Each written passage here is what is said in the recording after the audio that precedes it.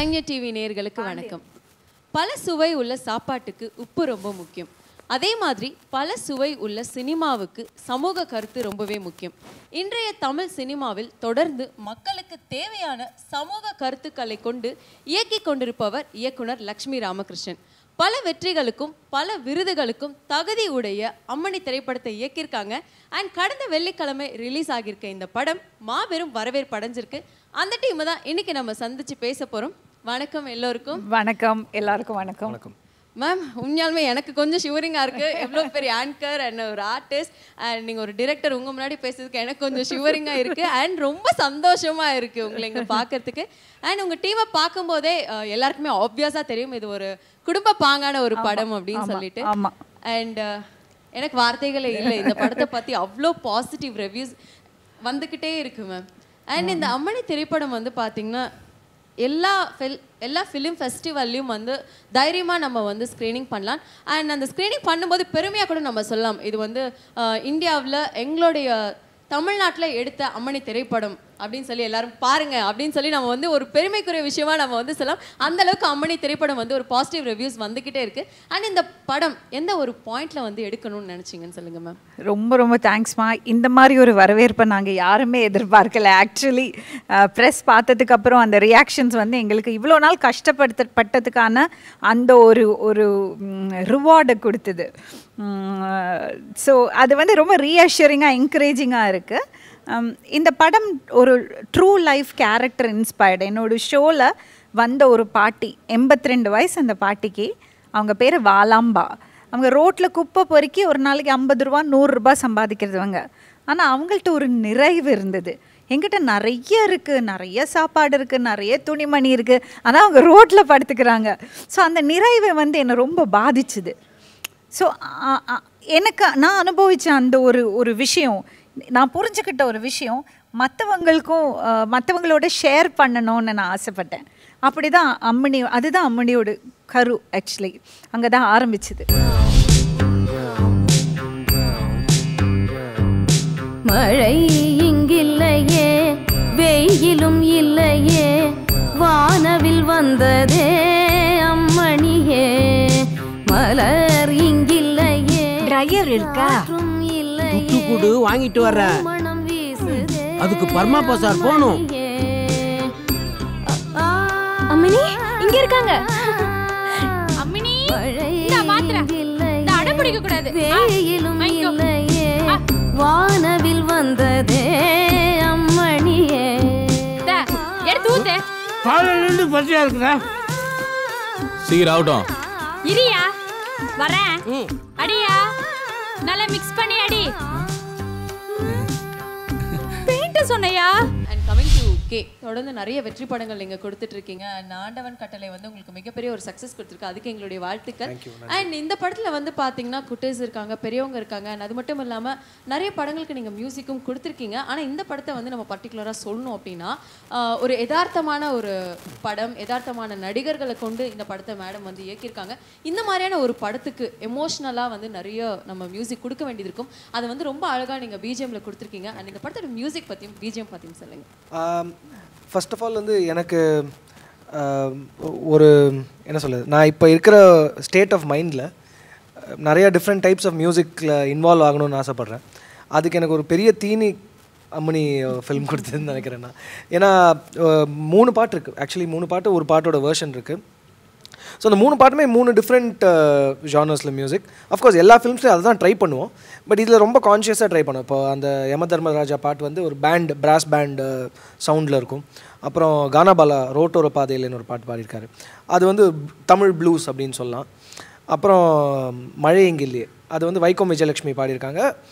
Carnatic based song. எனக்கு வந்து கர்நாடிக் மியூசிக்கில் ஒரு எக்ஸ்பெரிமெண்ட் பண்ணக்கூடிய சான்ஸ் ஃபஸ்ட் டைம் இந்த படத்தில் தான் கிடச்சிருக்கு. ஸோ ரொம்ப ஹாப்பியாக ஒர்க் பண்ணேன், ரொம்ப சாட்டிஸ்ஃபைடாக ஒர்க் பண்ணக்கூடிய சான்ஸ் கிடச்சிது. அஃப்கோர்ஸ் ரீரெக்கார்டிங் பாட்டு தான் வந்து நிறையா ரீரெக்கார்டிங்கோட இன்ஸ்பிரேஷன். அண்ட் நிறைய இடத்துல இருக்குது. மெயினாக வந்து கிளைமேக்ஸில் I think there's a heavy sequence. அதை தவிர மீதி என்ன சொல்லுது, ஒரு எனக்கு பெருசாக ஒர்க் பண்ண மாதிரியே தெரில. So that means it's good. நல்ல ஒரு ஜாப் பண்ண மாதிரி ஒரு ஃபீலிங். ஸோ இவ்வளோ அழகான ஒர்க் கொடுத்துட்டு வந்து எனக்கு ஒர்க் பண்ண மாதிரியே தெரியல, வந்து ஒரு தன்னடக்கம் உங்களுக்குள்ளே இருந்து தெரியுது. இல்லை தன்னடக்கம்லாம் இல்லை. அது நான் எப்படி பார்க்குறேன்னா, நீங்கள் ஒரு வேலை பண்ணும்போது அது ஒர்க்குன்னு உங்களுக்கு தெரியலன்னா அது சூப்பரான வேலை, first class work. So super. And இந்த படம் வந்து ரீச் ஆன மாதிரி இந்த படத்துல வந்து இன்னொரு மிக முக்கியமான காரணம் என்னன்னா, கானாபாலா சார் பாடின அந்த பாடல் வந்து மிகப்பெரிய ரீச் ஆயிருக்கு. ஸோ அந்த பாடல் வந்து இப்போ நீங்க பாடுனீங்க அப்படின்னா அந்த மூடுக்கு வந்து இன்னும் நம்ம வந்துடலாம். இல்ல அந்த பாட்டு நான் பாடினேன்னா அந்த ரீச் கொஞ்சம் கம்மியாயிடும். இல்ல சூப்பரா இருக்கும். கே தான் ஆக்சுவலி ட்ராக் பாடினாரு. நான் யூஎஸ்ல இருக்கும்போது ட்ராக் பாடி அனுப்பிச்சாரு. எல்லாரும் விழுந்துட்டாங்க. எல்லாருமே வந்து சூப்பரா இருக்குது, கே தான் பாடணும்னு. பட் கே உறுதியா இருந்தாரு, இது கானாபாலா தான் பாடுவார். அவர் he's a super artist, super singer, அவர் தான் பாடுவார்னு நானும் மிகப்பெரிய fan. So I think that worked. K அதாவது வந்து இப்போ நார்மலாக வந்து ஒரு சாங் எல்லாருக்கும் பிடிச்சிருக்குன்னா அதை வந்து நம்ம பாட சொல்லுவோம். ஆனால் இது வந்து ஒரு தனி ஒரு ஃபீல் கொடுக்குற ஒரு படம் இல்லை. அதனால நீங்கள் பாடினீங்க அப்படின்னா அந்த ஃபீல் எல்லாருக்குமே வந்து கிடைக்கும். இந்த படம் பார்க்காத ரசிகர்களும் இந்த ஃபீலோட படத்துக்கு போவாங்கிறதுக்காக தான் உங்களை நான் பாட. சூப்பர். இந்த பாட்டு வந்து நான் பாட ட்ரை பண்ணுறேன். ஸோ ரோட்டோர பாதையில் போராளே மெல்ல மெல்ல, அம்மம்மா யாரு இவ, எங்கம்மா போல இவ, ஒத்த கண்ணில் கூட தூக்கம் இல்ல, 10 விரல் செய்யும் 100 வேலை. அந்த லிரிக்லாம் கொஞ்சம் மாற்றி இது பண்ணோம். ஸோ மறந்துட்டேன். இந்த பாட்டு ஞானக்கரவேல் எழுதியிருக்காரு. நான் இதுக்கு முன்னாடி அவரோட கிருமி படத்தில் ஒர்க் பண்ணியிருக்கேன், ஆண்டவன் கட்டளையிலையும் ஒர்க் பண்ணியிருக்கேன். ஸோ ரோட்டோர பாதையில போராளே மெல்ல மெல்ல, அம்மம்மா யாரு இவ, எங்கம்மா போல இவ, உங்க அம்மா செஞ்சது அதான பார்த்தேன். சூப்பரா இருக்கு. தூக்கம் இல்ல, 10 விரல் செய்யும் 100 வேலை. சாப்பிட ரோட்டோர பாதையில போராளே மெல்ல மெல்ல.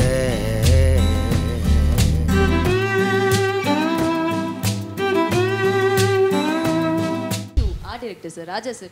மேம் சொல்லுங்க சார், நீங்க இந்த படத்துல வந்து நீங்க வேலை பார்த்திருக்கீங்கன்னு எனக்கு கொஞ்சம் டவுட்டா தான் சார் இருக்கு. அதாவது எல்லாமே ரியலா இருக்கு. நீங்க வந்து இதுல ஆர்ட் ஒர்க் பண்ணிருக்கீங்களா sir? Ma'am first of all மேடத்துக்கு தேங்க் பண்ணிக்கிறேன். ஏன்னா அவங்க எனக்கு 2 படம் வாய்ப்பு கொடுத்துருக்காங்க. இதுக்கு முன்னாடி ஒரு படம் வாய்ப்பு கொடுத்தாங்க, இந்த படமும் வாய்ப்பு கொடுத்துருக்காங்க. ஸோ அவங்களுக்கு மிகப்பெரிய நன்றி சொல்லிக்கிறேன். மேலும் இந்த ஸ்டேஜுக்கு வர்றதுக்கு அவங்க மிகப்பெரிய ஹோப் கொடுத்துருக்காங்க. ஸோ ரொம்ப ரொம்ப தேங்க்ஸ் மேடம். அப்படியெல்லாம் சொல்லக்கூடாது, உங்கள் திறமையினால நீங்கள் இங்கே வந்திருக்கீங்க.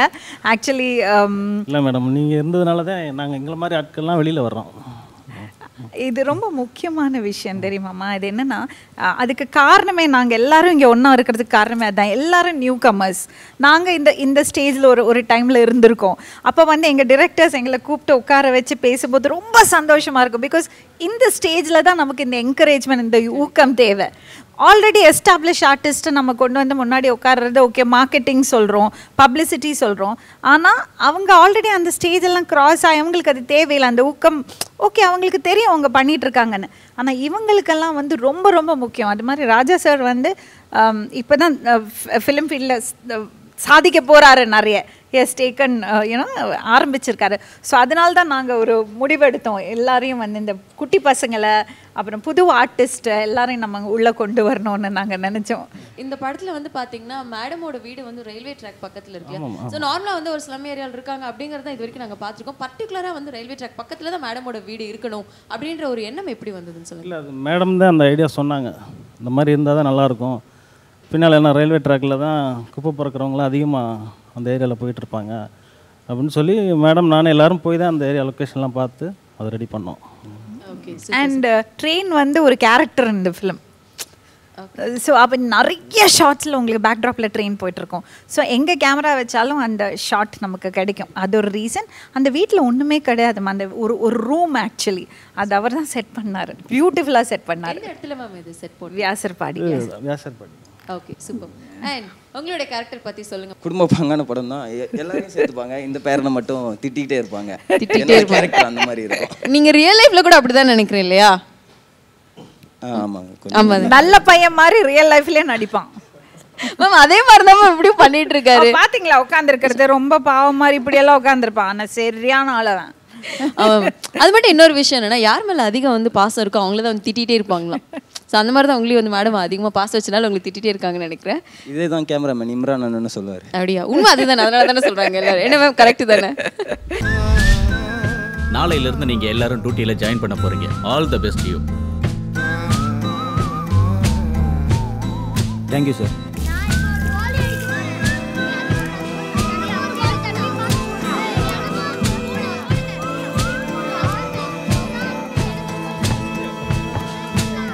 சூடாத வைரம் போல இவளோட நெத்தியில எப்போதும் வேர்வை மின்னும்.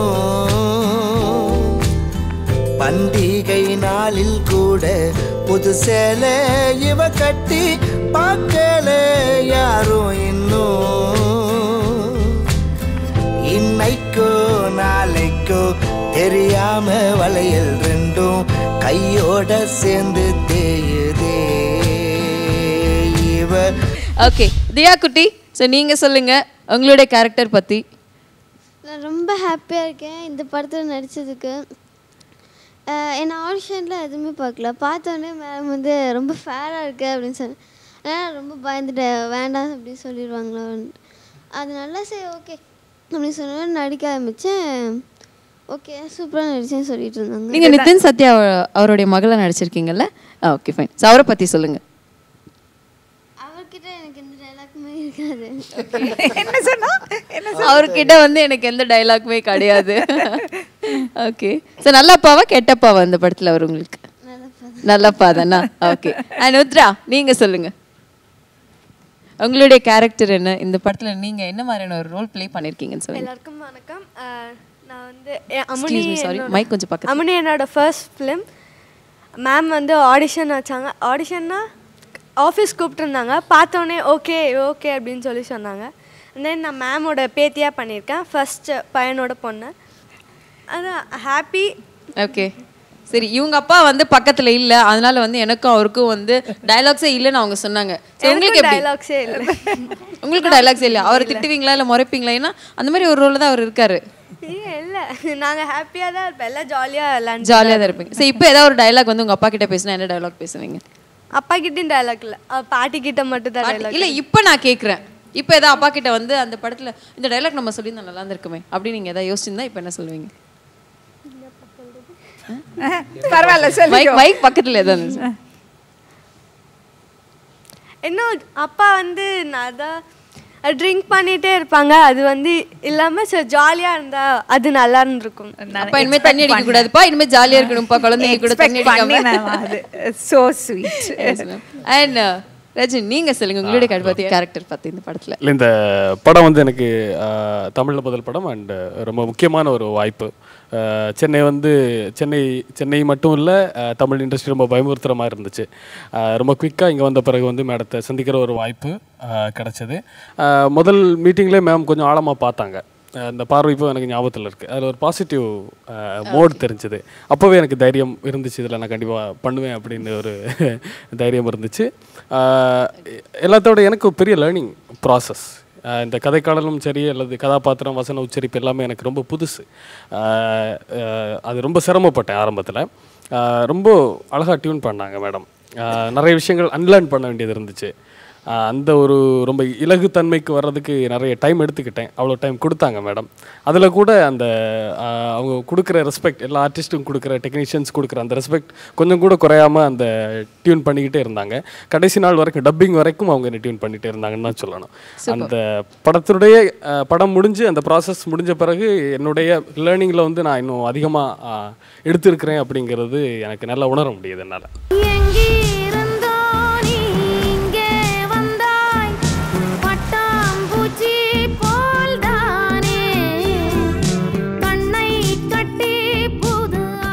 தேங்க்ஸ் அம்மனி, உன்னால் தான் இவங்க கூட வந்தேன்னா சந்தோஷமாக இருக்கேன். நினச்சி கூட பார்க்கல. நான் தான் தேங்க்ஸ் சொல்லணும். என்ன தூக்கிட்டு போய் ஆஸ்பத்திரியில் சேர்த்து என் உயிரை காப்பாத்தின. உன்னோட சிறகை உன் வாழ்வில் இளவேனில்தான், இனிமேல் நீ மகராணிதான். மழை இங்கில்லையே, வெயிலும்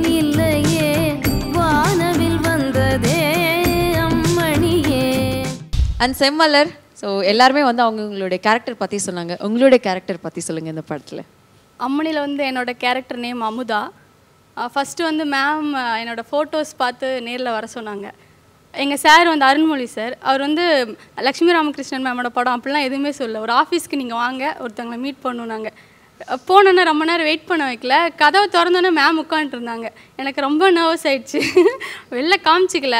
மேம் பார்த்தோன்னே என்ன இவ்வளோ குட்டி பொண்ணாக இருக்க நீ, எவ்வளோ வயசாச்சுன்னு கேட்டாங்க. எனக்கு 25 இயர்ஸ். நீ வந்து 35 ஏஜில் பண்ணுவியா அப்படின்னாங்க. பண்ணுவேன் மேம். சரி ஒரு ஆடிஷன் வைக்கலாம் அப்படின்னாங்க. ஸோ பண்ணோன்னா எனக்கு கான்ஃபிடென்ட் இருக்குது, இவன் அந்த கேரக்டர் வந்து பர்ஃபெக்டாக பண்ணுவான் அப்படின்னு சொல்லி உங்கள் கான்ஃபிடென்ட்டாக இருந்தாங்க. அசிஸ்டன்ட் டைரக்டர்ஸில் இந்த படம் பார்த்ததுக்கப்புறம் சொன்னாங்க, நாங்களாம் வேண்டான்னு சொன்னவங்கள மேம் தான் வந்து இல்லை இவ கண்டிப்பாக நல்லா பண்ணுவான்னு சொன்னாங்க அப்படின்னு. நான் இன்ட்ரெஸ்டிங்காக ஒரு விஷயம் அவங்க சொல்லும்போது ஷேர் பண்ணிக்க விரும்புகிறேன். அவங்கள வந்து எல்லாருமே வேண்டாம் சொன்னாங்க. பட் எனக்கு ஒரு கட் ஃபீலிங், ஆக்சுவலி படத்தில் பெஸ்ட் பர்ஃபார்மர் அவதான், செம்மலர் தான். அதை தான் இப்போ கேட்க வரேன். அப்படியே அந்த கொண்டையெல்லாம் அப்படியே முடிஞ்சிட்டு அப்படி வரைஞ்சு கட்டி மேடம் வந்து அப்படி திட்டுவீங்க பார்த்தீங்களா, அது ஒரு 4 டைலாக் அப்படி எங்களுக்காக ப்ளீஸ். நான் போகிறேன், முத்து இருக்கிற வீட்டுக்கு போகிறேன், ஆனால் ஒன்று, நீ மட்டும் என் வீட்டு பக்கம் தலை வச்சு படுக்கக்கூடாது சொல்லிட்டேன். அடி பாவி, இவ்வளோ கோவம். Super super. இதுதான் மேம் இந்த படத்துக்கான வெற்றி. ஏன்னா சொன்னோடனே வந்து எல்லாருமே அவ்வளோ எனர்ஜெட்டிக்காக வந்து பண்ணுறாங்க. இது வந்து செட் கிடையாது, ஸோ இது வந்து ஒரு மூவியோட இடம் கிடையாது, ஒரு செட்டில் ஒரு ப்ரமோஷனில் உட்காந்துருக்க இடத்துல வந்து இவ்வளோ எனர்ஜெட்டிக்காக பண்ணுறாங்க அப்படின்னா கண்டிப்பாக இதுதான் வெற்றி நான் சொல்லுவேன். அவங்களுக்கு இன்னொரு சான்ஸ் வந்தாச்சு சொல்ல. ஆமாம், பிரம்மா சார் வந்து என்னோட ஆக்டிங் பார்த்து நல்லா இருக்குன்னு சொல்லியிருக்காங்க. மேம் வந்து டப்பிங் பண்ணப்போ சொன்னாங்க. ஸோ சார் வந்து அவர்கிட்ட என் நம்பர் இல்லை. அம்மனியில் கருப்பாக ஒரு பொண்ணு இருக்கும், அந்த பொண்ணு பேர் செம்மலர், எப்படியாவது அவங்க கான்டாக்டை வந்து நீங்கள் கண்டுபிடிச்சி ஆஃபீஸ் கூட்டுவாங்கன்னு சொல்லியிருக்காங்க. ஸோ அவங்க ஆஃபீஸ்லேருந்து கால் வந்துச்சு, நீ அம்மனியில் தான்மா நடித்த? ஆமாம் சார். கருப்பாக தான்மா இருப்பேன்? ஆமாம் சார். அப்போ நீ தான் வா, பிரம்மா சார் கூப்பிட்டாரு அப்படின்னாங்க. ஸோ ஒரே சீன் தான் நீ வருவ, பட் ரொம்ப டெப்த்தான சீன், நீ தான் பண்ணால் கரெக்டாக இருக்கும் அப்படின்னாரு. கண்டிப்பாக பண்ணுறேன் சார்ன்னு சொன்னேன். So shooting over. Jyothika ma'am வந்து பாராட்டினாங்க ஸ்பாட்டில். Super super super. ரேணுகா கிட்ட போயிடலாம், இன்னொரு மருமகள். நீங்களும் சொல்லுங்க உங்களுடைய கேரக்டர் பத்தி இந்த படத்துல. என்னோட கேரக்டர் நேம் வந்து வெண்ணிலா. இதோட பெரிய உண்மை என்னென்னா, பிஃபோர் வந்து நெருங்குவா முத்தமிடாதது ஒரு சின்ன கேரக்டர் தான் பண்ணியிருந்தேன். மேம் வந்து அப்போ கூப்பிட்டு நல்லா பண்ணுற, நெக்ஸ்ட் மூவியில் நான் உனக்கு கால் பண்ணுறேன்னு சொல்லியிருந்தாங்க. அதுக்கப்புறம் ஒரு ரொம்ப நாள் கழித்து கால் வந்துச்சா மேமோட ஆஃபீஸ்லேருந்து. நான் போனேன், வெண்ணிலான்ற கேரக்டர் நீ தான் பண்ணுற. ஓகே, நான் ஏதோ ஒரு சின்ன கேரக்டர் தான் இருக்கும் அந்த மாதிரி மைண்ட் செட்டில் தான் இருந்தேன். ஸ்பாட்க்கு போகிற வரைக்கும் எனக்கு தெரியாது என்னோடய கேரக்டர் என்னென்னு. ஸ்பாட்டில் போயிட்டு மேம் இதுதான் உன் கேரக்டர்னு சொன்னப்போ எனக்கு ஷாக்காக இருந்துச்சு. இவ்வளோ பெரிய கேரக்டர் கொடுத்துருக்காங்க அப்படின்னு சொல்லி ரொம்ப சந்தோஷமாக இருந்தது. அண்ட் மாஸ்டர் மேம் சொன்ன மாதிரி தான் நீங்களும் வந்து தொடர்ந்து நிறைய வெற்றி படங்கள் கொடுத்துட்டே இருக்கீங்க. அண்ட் எல்லாமே வந்து சக்ஸஸ் படங்களாகவே ஆகிட்டு இருக்கு. நீங்கள் பண்ணுறனால சக்ஸஸ் ஆகுதா இல்லை சக்ஸஸ் படத்தில் நீங்கள் இருக்கீங்க அப்படின்ற ஒரு டவுட்டே இப்போ எங்களுக்கு வந்துருச்சு. ஸோ அதையும் நீங்கள் வந்து என்ன ரகசியம் இருக்குது அப்படிங்கிறத சொல்லிவிட்டு அண்ட் உங்களோட ஒர்க் இந்த படத்தில் பற்றி சொல்லுங்கள். சி பேசிக்காக வந்து இட் இஸ் நாட் லைக் நான் பண்ணுறது வந்து ஒரு 5 நிமிஷம் ஒர்க் தான். அது ஒரு டைரக்டர் அண்டு அந்த படம் ஃபுல்லாக ட்ராவல் ஆகிறவங்க நிறைய பேர் இருக்காங்க. நான் என் பாட்டில் எனக்கு என்ன இருக்கோ அதுதான் what director feel I have to give. நான் வந்து ஃபர்ஸ்ட் ஆஃப் ஆல் நான் கொரியோகிராஃபி பண்ணும்போதே like I don't want to over two steps. Like choreography வந்து ஸ்டெப்ஸ் மூலிமா ப்ரூவ் பண்ணுற ஒரு விஷயம் கிடையாது, அது எமோஷனல் மூலிமா கனெக்ட் பண்ணும் ஃபிலிமில் அப்படின்ற ஒரு விஷயம்னால தான் நான் வெளியே வந்தேன் கொரியோகிராஃபிக்கு. ஃபஸ்ட்டு வந்தோடனே வந்து அதே மாதிரி யூஸ்வலாக சார் ஹீரோயின் முன்னாடி விடுவாங்க, ஹீரோ பின்னாடி ஓடணும், இந்த மரத்துலேருந்து எட்டி பார்க்கணும், இந்த மாதிரி தான் வந்து even I got a மாண்டட் songs and all. So அது ரொம்ப கஷ்டமாக இருந்தது, எப்போ நல்ல படம் பண்ண போகிறோம் அப்படின்ற ஒரு எதிர்பார்ப்பில் வெயிட் பண்ணிருந்தேன். இந்த படத்தில் இன்ஃபேக்ட் நான் ஒரு சாங் பண்ணேன். அந்த சாங் வந்து இந்த யமதர்மராஜோட சாங்கு. உண்மையாலுமே சொல்லப்போனால் அந்த சாங் வந்து லைக் அந்த situation was very nice. Like யூஸ்வலாக ஒரு படத்தில் வரோம் ஒரு குத்து சாங் ஆடுறோன்ற மாதிரி இல்லாமல் ஒருத்தன் செலிப்ரேஷன்றது வந்து உண்மையாக நான் அந்த பாட்டு பண்ணதுக்கப்புறம் நான் உணர்ந்துட்டேன், நம்ம சாகும்போது சந்தோஷமாக சாகிற ஒரு நிலை எப்போ வருதோ அன்றைக்கி தான் வாழ்ந்ததுக்கு உண்டான அர்த்தம் இருக்கும். Super super. ஸோ அந்த செலிப்ரேஷன் தான் அந்த சாங் அப்படின்றத நான் ஃபீல் பண்ணிட்டேன். ஸோ நீங்கள் எல்லாமே அனுபவிச்சதுக்கப்புறம் தான் you can feel like okay I'm dyeing happily அப்படின்ற மாதிரி ஒரு ஃபீல். ஸோ அது வந்து எப்படின்னா யமதர்மராஜா வந்து ஒரு யமன்ற வந்து ஒரு நாளைக்கு 100 பேர்த்த சாவடிப்பான், ஆனால் யமனே வந்து இறங்கி வந்து வாமா அப்படின்னு கூட்டு போகிறது வந்து it is fantastic thought. And அதில் வந்து நான் ட்ராவல் பண்ணும்போது ஐ வாஸ் வெரி ஹாப்பி. ஒரு விஷயமா அவர் சொல்லலை, அவர் மாடஸ்டினால சொல்லலை, ரொம்ப கஷ்டப்பட்டோம் சாங்க்கு. 3 நாள் பண்ண வேண்டிய சாங் 3 நாள் தான் நாங்கள் பிளான் பண்ணோம். ஆனால் ப்ரொடியூசர் 1 நாள் தான் கொடுத்தாரு. அவரை குறை சொல்லக்கூடாது. இப்படி ஒரு படத்தை ப்ரொடியூஸ் பண்ண வரதே பெரிய விஷயம். ஏன்னா கமர்ஷியல் கேரண்டி கிடையாது, கமர்ஷியல் சக்ஸஸ்ன்னு நம்ம சொல்லவே முடியாது. அந்த மாதிரி ஒரு படத்தை ப்ரொடியூஸ் பண்ணுறதுக்கு ஒரு ப்ரொடியூசர் வரானா அதுக்கு நம்ம ஒரு பெரிய அவருக்கு அதுக்கு ஒரு appreciation definitely he needs to be appreciated. அப்போ எங்களுக்கு 1 நாள் தான் கொடுத்தாரு. எனக்கு தெரியும், எனக்கு ஷெரீஃப் மேலே நம்பிக்கை இருந்தது. அண்ட் கரெக்டாக அன்றைக்கி பார்த்து ஸ்டெடி கேம் ஒர்க் பண்ணலை, க்ரௌடு வரல. நாங்கள் ஃபஸ்ட் ஷாட் வைக்கும்போது 11 மணி, ஆனால் 5:30க்கு பேக்கப் பண்ணிட்டோம். ஸோ ஆல்மோஸ்ட் 6.5 ஹவர்ஸில் பண்ணின சாங் அது. நீங்கள் படத்தில் பார்த்துருப்பீங்க, உங்களுக்கு தெரியும். லைஃபே மச்சான் மச்சான் ஒரு ப்ரீபெய்டு போனுடா, பேலன்ஸ் தீர்ந்து போனா இங்க ரீசார்ஜ் ஏதுடா.